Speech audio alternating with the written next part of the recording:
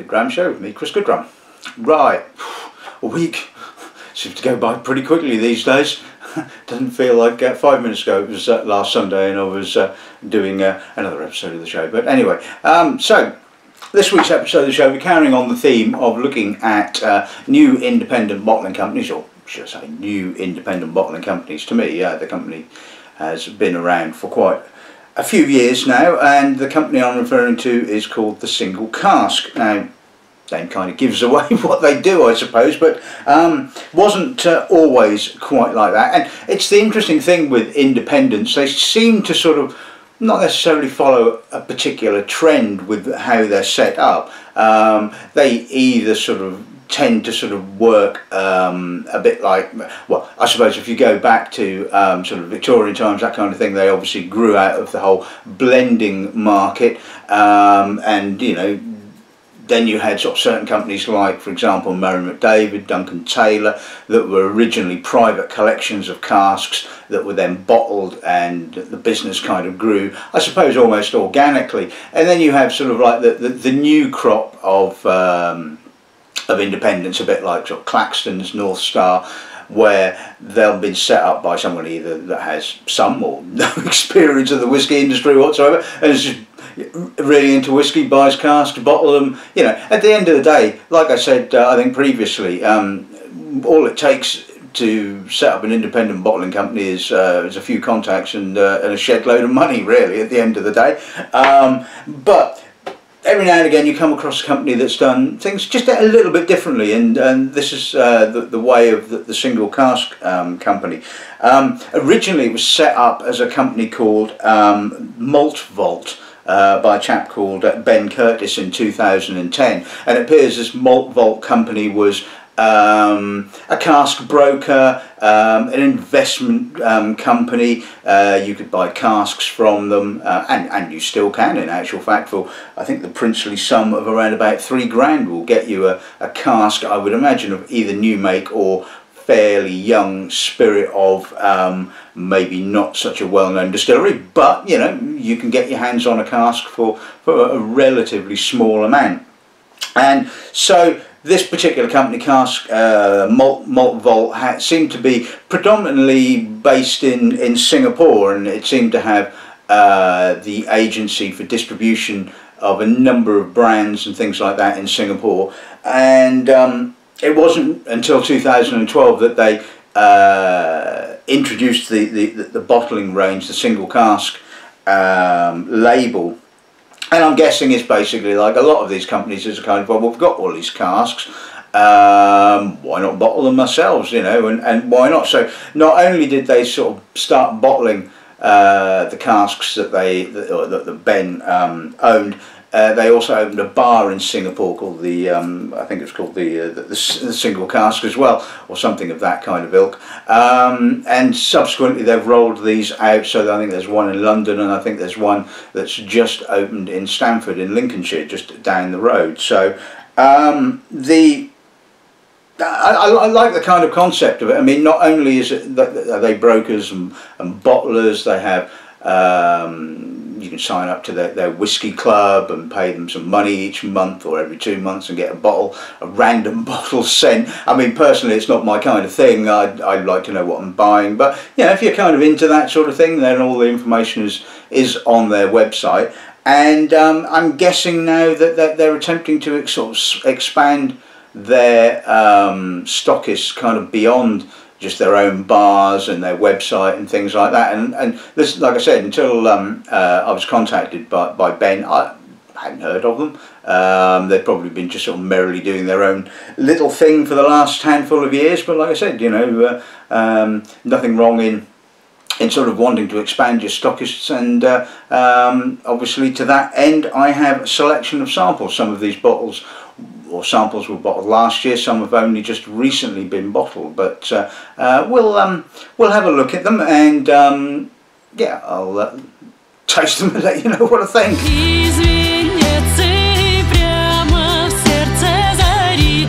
Right, okay, so we have quite what's the word for eclectic mix of bottlings to share with you guys today. We're going to kick off with a Macduff.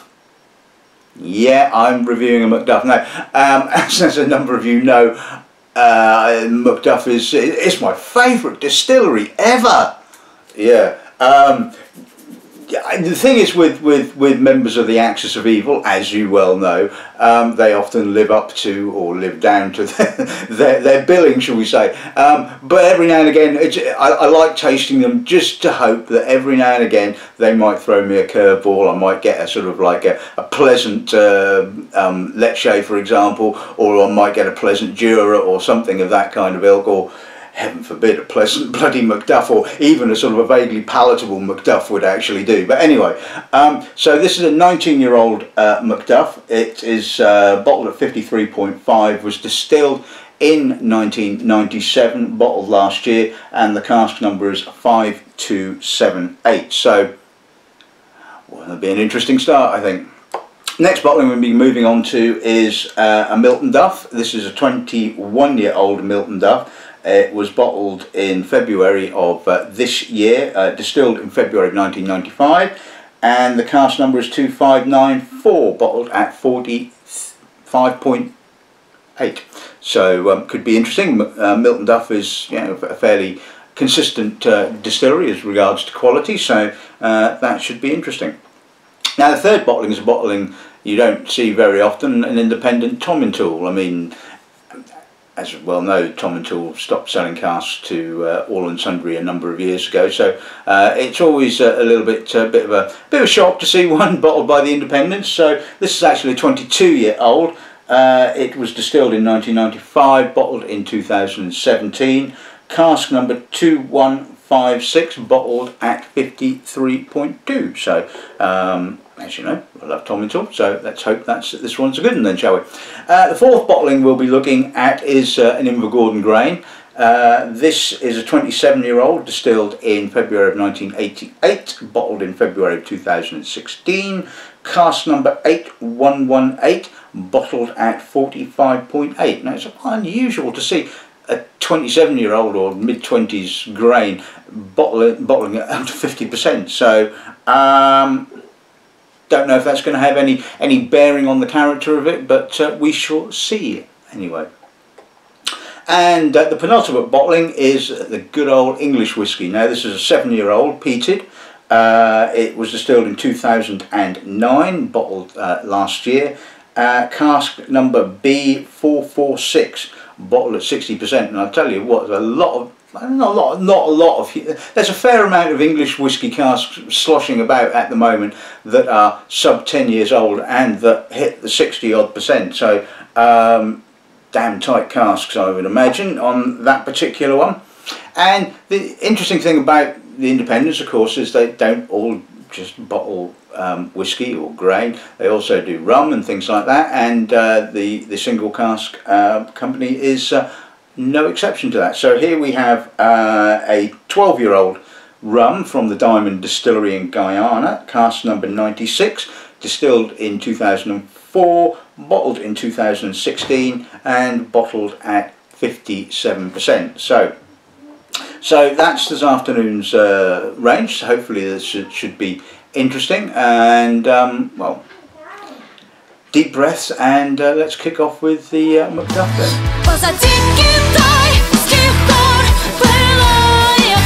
Okay, so let's kick off with the Macduff then.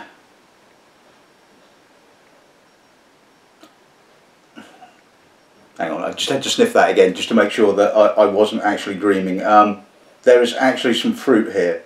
There's some lovely barley, there's some slightly straw-like kind of notes.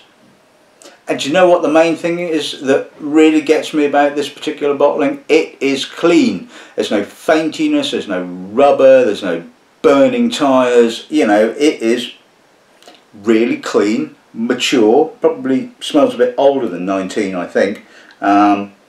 It certainly has that kind of classically mature spey kind of character, like I said, the straw-like fruit, apricot, little touch of marzipan, touch of herbal notes kind of coming through, sort of almost kind of rye like. So it's a possibility that this may well have been matured in maybe a first or a second fill ex-rye cask possibly. Quite malty, quite deep, quite dense. I mean, Macduff is never going to be that sort of wonderfully perfumed, elegant style of malt. It's always going to be a bit of a workhorse. But I'll tell you what, they've found a bloody good cask. That's all I can say. And I won't say that about Macduff very often. I can tell you that for a start. But you know, this is very pleasant, and it just goes to show you that every dog has its day. You know. Yeah, it's really very, very good. Let's see what the palate's like.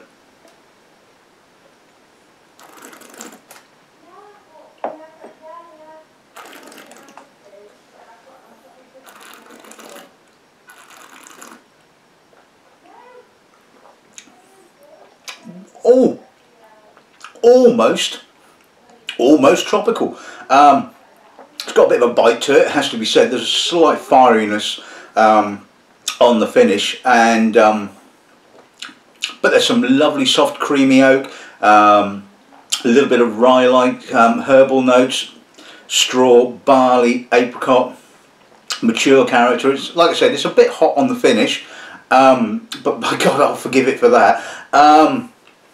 I'm stunned. I'm absolutely stunned. I mean, that has got to be one of the best bottlings of of Macduff that I've come across in a long, long time. And I mean, yes, it's 53.5. I don't know whether I really ought to put any water. I'm going to put a little drop of water and just see what happens. I mean, I hope to God this is not going to kind of kill it off. I mean, sometimes it does, sometimes it doesn't, but we shall just see if it does anything for it. Oh, that's nice now.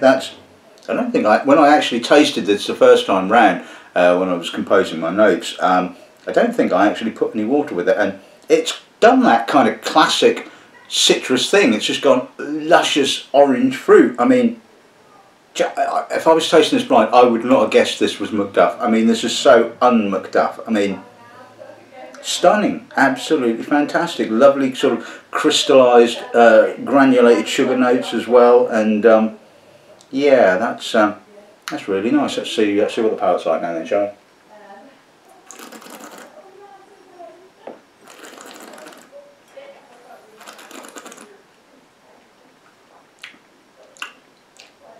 Wow, liquid orange, a little bit of honey, satsuma, tangerine, a little bit of granulated sugar now. I mean, damn, I'm impressed, it has to be said.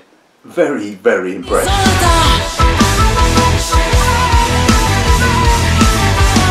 Right, after that start, let's move on to the Miltonduff. So let's see if that's equally as impressive. Quite oily, almost lanolin. The classic kind of herbally, malty, heathery kind of notes are certainly there. Again, quite a dense, quite a weighty spirit. I mean, Miltonduff can be a little bit like Glengarry, I find, and it has, you know, it has a sort of a charm of its own. It has that, like I said, that kind of heathery, herbally, sort of highlandy character. Really quite dense, plenty of barley, subtle oak, the oak just kind of sitting back, and just adding a little bit of structure, a touch of coffee, a little bit of vanilla, a little bit of toffee. It's a lovely nose. That is a really nice nose. Like I said, pleasantly mature, quite weighty, dense. Yeah, I like that. That's an impressive nose. Let's see what the palate's like and show it.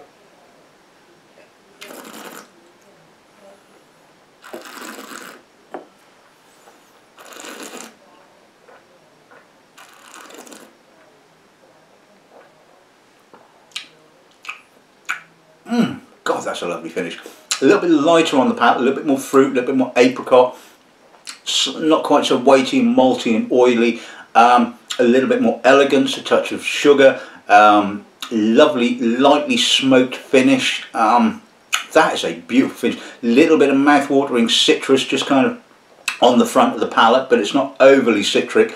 But that just kind of adds that little sort of balancing edge to the to the fruit in actual fact. And again, Miltonduff can be quite fruity and quite herbal. The palate isn't quite so herbal, but there's a little bit of heatheriness. But even so, I mean, that is a fantastic whiskey. That is absolutely gorgeous, and I like that.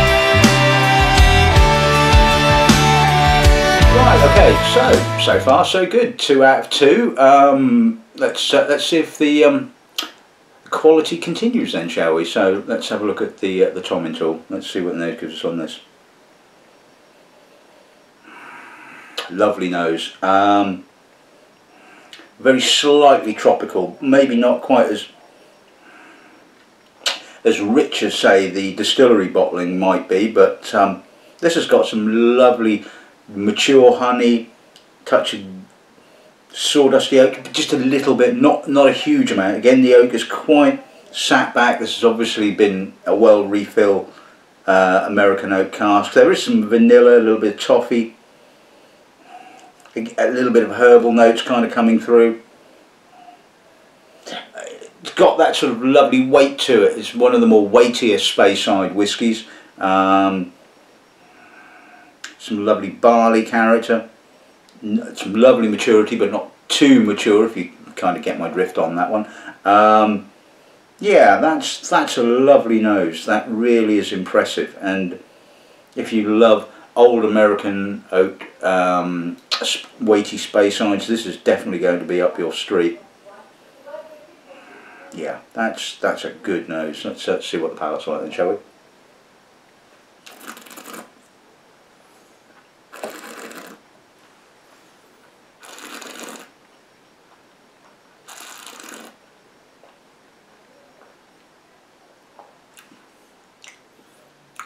That's got a lovely progression.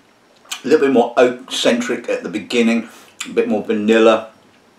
Comes through with some apricot, some grass, sort of dried grass, more sort of somewhere between dried grass and straw. Apricots, rich fruit, real citric finish, a real sort of alcohol enhanced citrus, grippy mineral finish. That's got a bit drying, but lovely intensity, really good, and that's what I love. I mean some people don't kind of get that sort of, you know, citric intense crisp finish, or sometimes a bitter oak kind of finish, but I like it as long as it's not too OTT, as long as it's sort of, you know, palate cleansing and finishing. You just sort of go, that's nice, and it's got a lovely progression, a nice maturity, well rounded, and like I said, it's not very often you come across an independently bottled Tomintoul.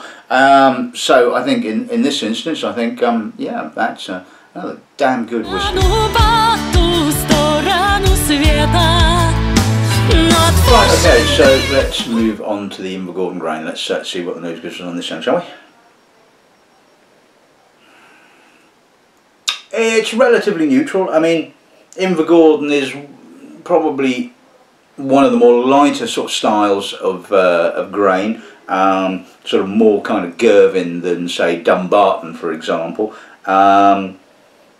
It's a nice smokiness, which I'm guessing is probably more the oak than the actual spirit character. There's a touch of dried fruit. It's pleasant. There's a touch of lemon. It's a bit neutral. It's a bit sort of, I won't quite say it's oak-aged vodka, but it's got a little bit more to it than that. But I think I could have done with it a little bit more, you know, if you see what I mean. It's like, it's not bad at all, I mean, by any stretch of the imagination. And I love the smokiness. I love that sort of wood smoke kind of character. Almost, like I said, almost like the sort of kind of smoked oak-aged vodka kind of thing. It's got a little bit of graininess. Yeah, it's pleasant. Let's see what the palate's like then, shall we?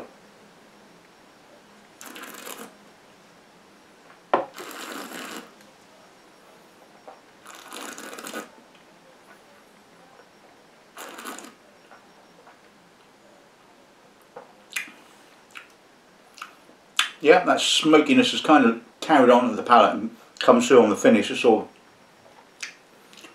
almost kind of like a coal dust kind of smoke note. It's relatively simple, it has to be said. There's a little bit more weight on the palate, there's a little bit more dried fruit.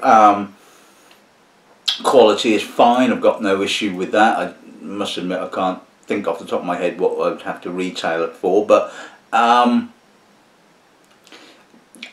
I think I'd want a little bit more, shall we say. I mean, like I say, I don't think it's a bad whisky at all.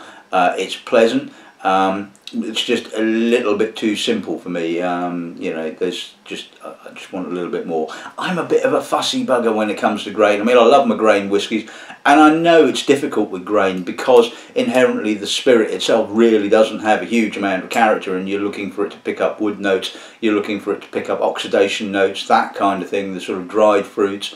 And 27 is sort of relatively young-ish, you know, as you know, for a grain whisky, and it's possible that it's been bottled because the sort of the ABV has kind of dropped, and when ordinarily I think this could have probably done with a little bit longer. But the question is, you know, whether it would have got that kind of, or gathered that kind of oxidation character, which it doesn't really seem to have an awful lot of. But like I said, I think as a sort of a grain whisky in its own right, yeah, it's certainly pleasant, and maybe I'm being a bit sort of unduly hard on it. I don't know, but I certainly think that for me personally, I just want a little bit more complexity. But you know, can't.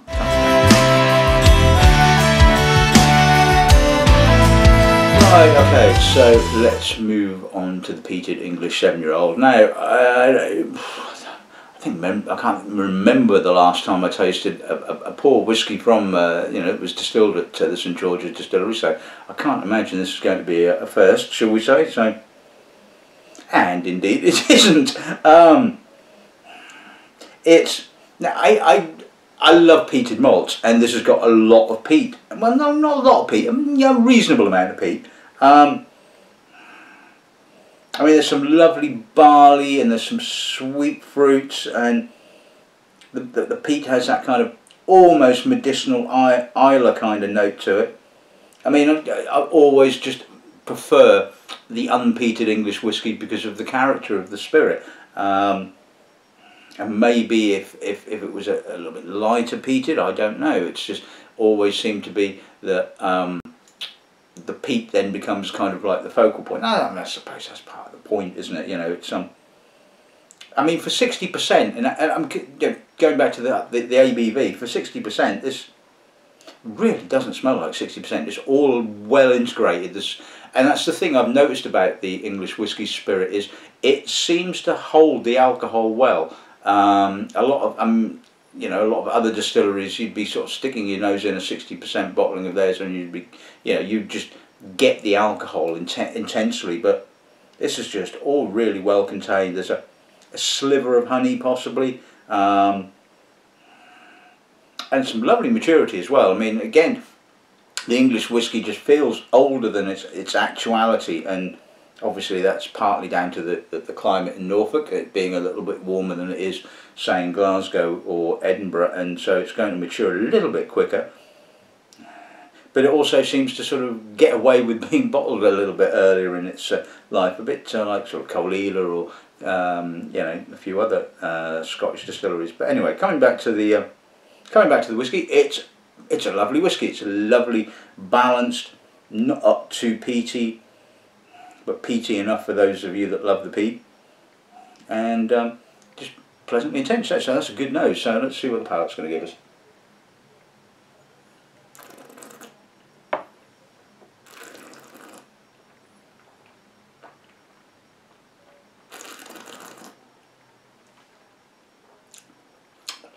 Now you can tell that's 60%. That's really quite dry and quite short, obviously. Again, the peat kind of coming through on the finish with a dusty kind of coal dust. There's a little bit of tar, a little bit of salt as well.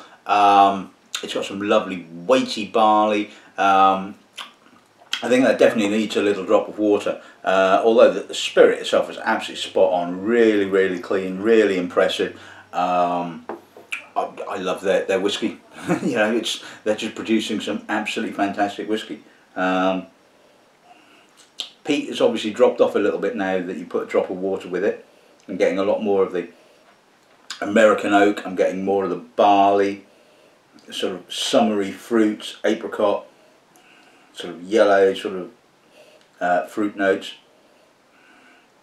Yeah, it's got some lovely sweet oak kind of coming through now. That really kind of opens up the nose amazingly well, which is not a surprise. I mean, you know, 60% alcohol, it's going to be pretty damn tight. A little bit of almost kind of wood spice there now. Just such a lovely spirit, it has to be said. Anyway, let's see what the palate's like now.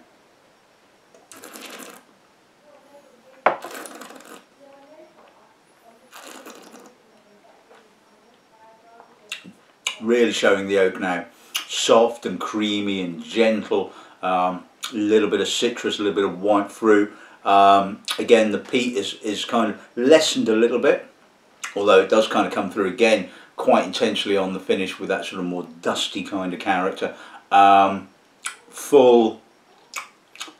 Oh, that is just such a lovely whiskey, it has to be said. And you know, if you've never had an English whiskey, if you're one of these people that thinks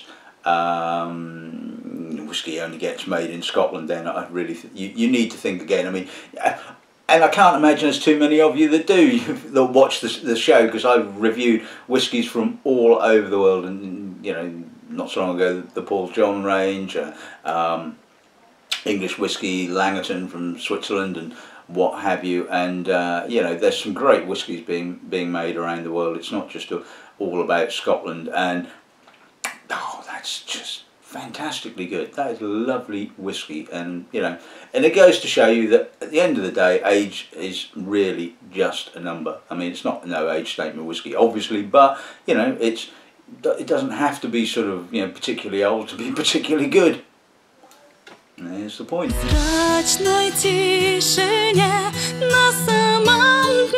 Right, okay, so let's move on to the rum. Now, it's always a bit tricky when you sort of have a different spirits to sort of where to sort of stick them, and I think probably doing maybe I've done the peated one at the end. I don't know, but anyway, the rum has got, I think, a sort of a distinctive enough character sort of to go right at the end. So anyway, let's see what the nose gives us. Pungent, classic, Guyanan, oily, intense, pulped fruit. It's got that almost kind of pulped cane sugar, not quite agricola, but pulped cane sugar. But as we know from the El Dorado tasting, their base is molasses. So I'm guessing this is probably column still, and I don't think it's one of the wooden column stills. So I'm guessing this is probably on one of the copper column stills. It's really pungent. I mean, I love this kind of stuff because it's kind of raw, it's in your face, but I think it's just a little bit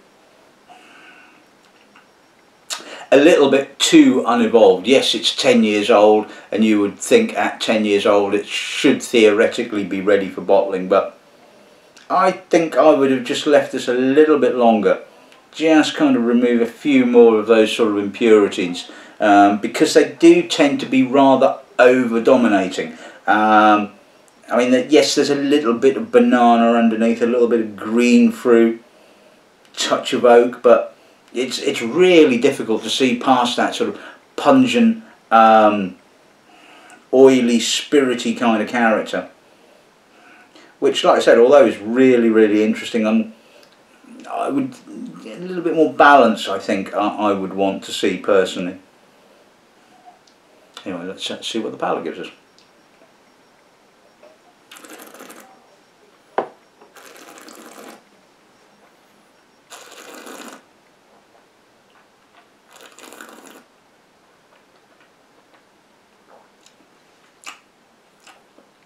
Quite raw, intense, oily, simple. There's a little bit of dried tropical fruit, a little bit of spice, maybe it's the ABV. I mean, it is 57%. There's a bit of a tightness on the finish. There's a shortness to it. It's got a pleasant aftertaste. The sweetness does come kind of back on the aftertaste. You're getting a little bit sweeter sort of apricot, a bit of sweet banana, sort of sub-molassy kind of notes, maybe a little bit more granulated sugar than molasses. It's certainly not dark and treacly. Excuse me. Yeah, I'll put a little drop of water with it and just see if that kind of lengthens things or brings out something else, because like I said, it's a little bit too young, I think, at this present moment in time. I would have just given it maybe another two to sort of 3 years in the cask, just to sort of get a bit more impurity out of it. Yeah, it's not done an awful lot for it, has to be said. It's still pretty it's pretty immature. So let's see what the palate has done now.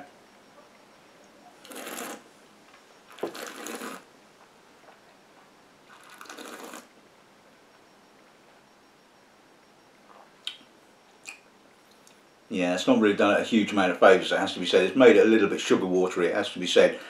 It's all kind of sort of, not gone pear-shaped, but the intensity, which seems to be the sort of main sort of focus of the character of the spirit, is kind of gone. It doesn't really sort of bring in a great deal of wood notes or dried fruit, or yeah, it's a shame. These things kind of happen. Like I said, I think I've really just left this a little bit longer.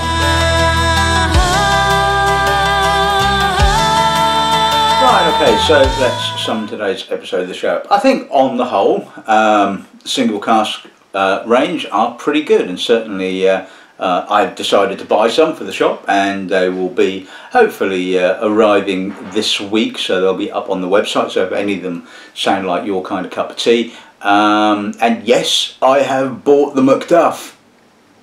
Anyway, there was a comment I think a few weeks ago, somebody basically saying, and I don't know whether they meant it as a criticism or just an observation, that everything was wonderful, that everything I tasted was brilliant, and my comment was, well, no, it isn't.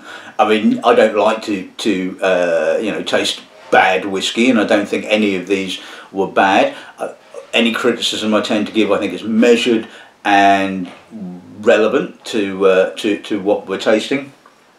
And a couple of these, you know, just didn't tick my box. I mean, you know, it's one man's opinion at the end of the day, and although I've been doing this for a long time, other people may well disagree, but no disagreeing on the Macduff. I mean, blown away by the Macduff. I mean, you know, probably my favourite bottling of the whole lot, purely because you just don't expect Macduff to be that good. So savour and buy this, that's all I can say, because if you ever find another cask or bottling of Macduff that's half as good as that, then, well, savour that one as well, because they're very few and far between. The Miltonduff, I think just classic Miltonduff, lovely Highland kind of character, herbal, you know, ticks all the right boxes, heathery, honeyed, you know, all that kind of stuff. Nice maturity, good cask, I think. Tomintoul, yeah, I have tasted a few Tomintouls, single cask bottlings of Tomintouls in the past, which haven't quite lived up to the distillery bottling, and of course obviously the distillery has a lot more casks to choose from, and sometimes with single cask whiskies, yes, you're getting a uniqueness to it, but sometimes you're almost getting a component, sometimes it's just not quite there. This one definitely is. I mean, this is a lovely Tomintoul, so that will be on the shelf hopefully next week. The Invergordon, like I said, quality wise, don't have an issue with it. It's certainly not a horrible whiskey. I just think that I've just tasted more complex and interesting grains, and that's the only reason that I wouldn't go for that particular bottling. English whiskey, got no problem with that whatsoever. I've yet to taste a poor whiskey from them, and long may it go on, hopefully, or carry on as the case may be. I think David Fitt and all the guys at the distillery are just doing an amazing job, and I love them to bits, it has to be said. And like I said, spot on bottling, it has to be said. And finally, the Guyana Diamond Rum. Now, Like I said, I just think that just needed a little bit more time in the cask personally. I don't think it had long enough to remove the heavy impurities, the sort of, it just needed a bit more time just to mellow out and gain a bit more complexity from being in cask. And this is the thing, sometimes you sort of look at something and you think, well, it should be ready about now.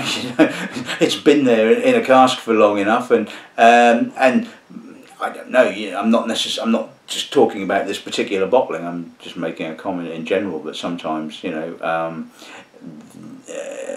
bottlers, independents will be looking at sort of like the ratio between age and obviously ABV and thinking, well, that's getting a bit low, that's probably not going to last a bit longer, we best get that bottled. And yeah, it might not be sort of quite at that point in time, but you don't want to sort of roll the dice. And other times it's obviously, you've got to bottle things, and maybe sometimes casks get bottled that little bit too soon.